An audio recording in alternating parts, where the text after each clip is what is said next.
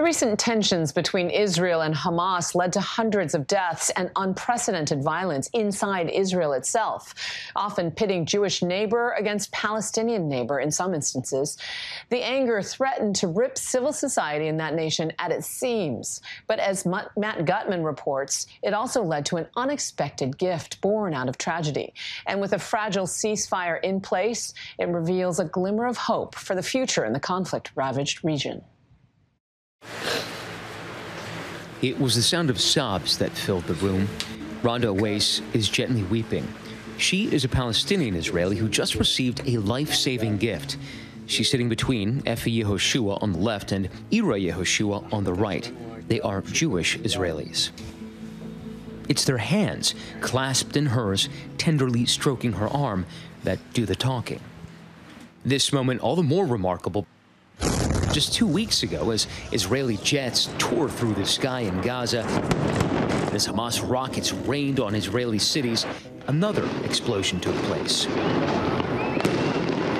In cities with mixed Jewish-Muslim populations, long-simmering anger by ethnic Palestinians with Israeli citizenship over what many describe as second-class citizenship shook the nation at its core.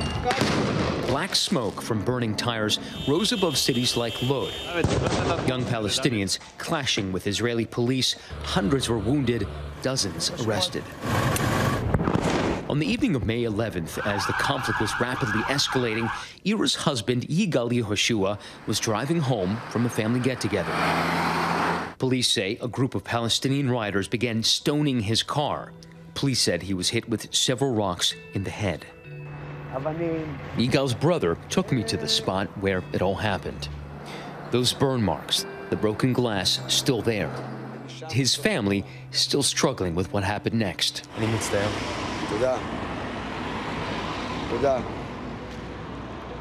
We were only there for a minute before his brother Effie couldn't take it anymore.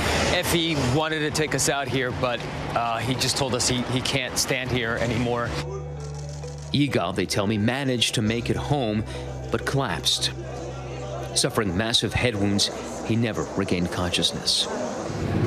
On the way to meet Rhonda, Yigal's family tells me they decided that the right way to memorialize the man who loved people so much, who loved Jews and Arabs, would be to donate his organs.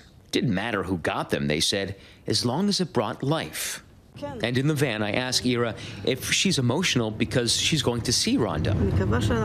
She says, yes, I just hope we'll be able to stay in contact and that another person will be able to live because of Yigal. A few days earlier, Rhonda got this phone call. After 10 years on a waiting list and thousands of hours on dialysis, Rhonda would finally get a kidney.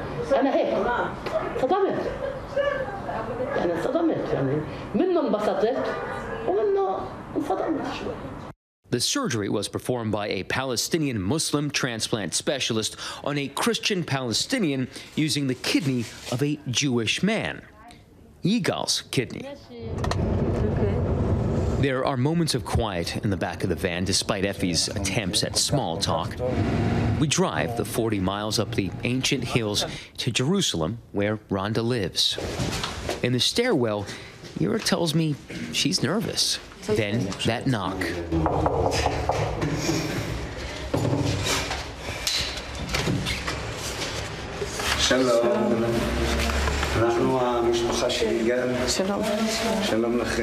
There is a familiarity that transcends culture and language.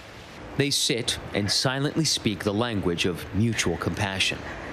A few moments later, I ask Rhonda about her emotion.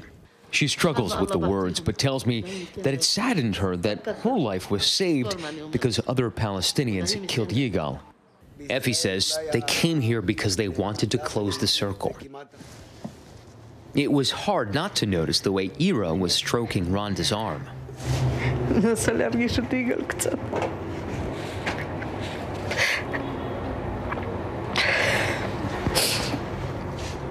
As the visit winds down, Effie asks Rhonda to come visit them.